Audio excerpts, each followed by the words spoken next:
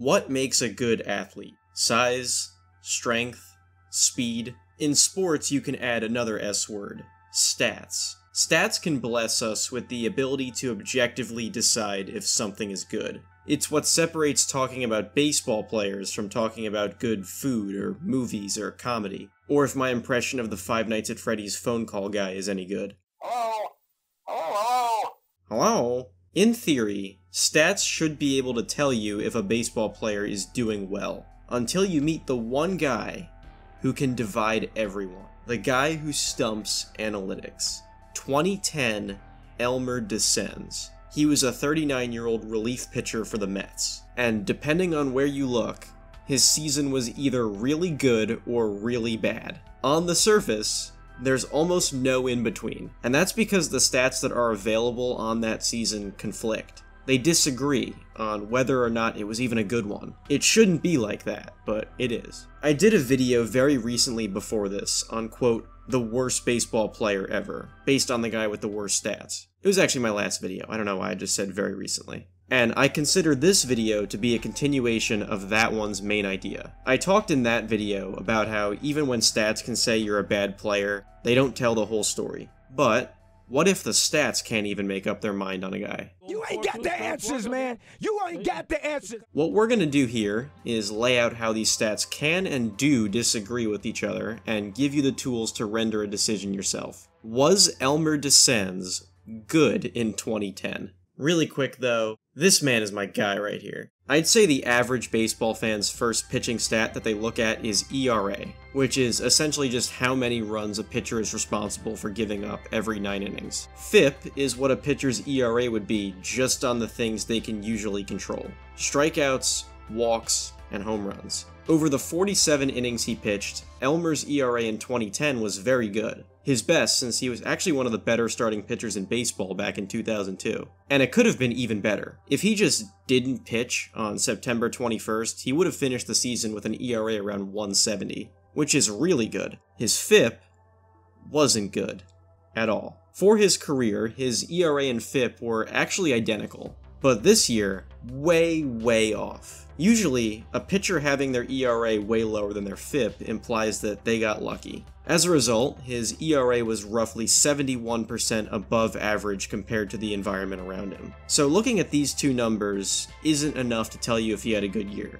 Really wish Fangraphs had the expected ERA here, really could have helped. But what we do have is his expected FIP, even worse than what it ended up being, and more evidence of incredible luck. I talked about ERA and FIP discrepancies sometimes being fine back in the Marvin Freeman video, but this kind of difference in number is way beyond that. Okay, what about his WAR? Or the amount of games his team would have won with him instead of a replacement caliber pitcher. Baseball Reference has it at 1, Fangraphs at negative 0.3. So we're talking about a difference between usable and below replacement level, somehow. WAR can't even decide what it thinks of Elmer. He's a pitcher who went totally under the radar that season. If baseball Twitter was how it is today back in 2010, this debate could have ravaged through the @hoodie-futenese of the day. Here's why he may have gone under the radar. From July 7th to August 16th, 2010, Elmer made 14 appearances. He gave up just 3 earned runs in that span. All 14 of those games wound up as Mets losses. Another thing people look at to evaluate luck is BABIP, or batting average on balls in play. 300 is usually about average, so about 30% of balls that get hit become hits. Elmer's was a really low 239. Whether or not that was luck or skill, it contributed to what I think is one of Elmer's most impressive stats that season. 84.6% of the runners on base while Elmer was pitching failed to score. That is absolutely elite. It's like Mariano Rivera, Trevor Hoffman, Josh Hader good. It's better than any rate Aroldis Chapman has had in the last 6 years. And he was on the mound for 2 triple plays last year. But you guys have never even heard of Elmer Descends. Wikipedia only mentions that this season existed. Nothing more, nothing less. All you guys talking about, Elmer Descends ain't no hitter, Elmer Descends ain't this, Elmer Descends a fake. You want to know why?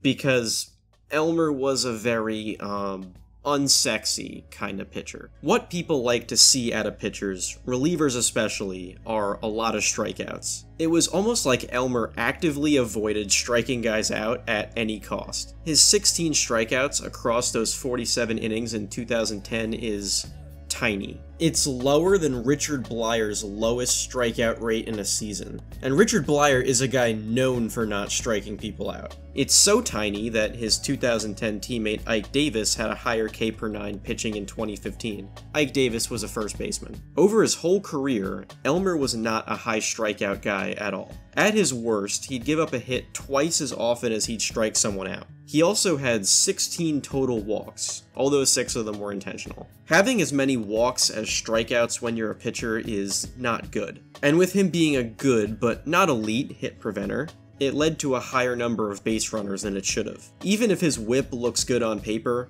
I think you have to take this one with a grain of salt. Granted, those base runners didn't usually stay there for long, but it's best to just not even have them in a perfect world. Not very many strikeouts usually means a lot of balls put in play. And Elmer does have pretty great numbers for hitters against him. About 42% of the balls hit off Elmer were ground balls, which implies a lot of weak contact. All 3 of his batting average, on-base percentage, and slugging percentage against are very low, which further shows that he was good at limiting damage. You want to know why Elmer didn't strike a lot of guys out, and also why the contact against him was usually weak? Relief pitchers today typically live close to 100 miles an hour on their fastball. Just 12 years ago, Elmer's average fastball was under 90. Even in 2010, only 3 years before Ice JJ Fish dropped on the floor, that was absolutely below average for a bullpen arm. And for a right-handed pitcher, that's extremely rare at the big league level. Most right-handed pitchers in college today are capable of that.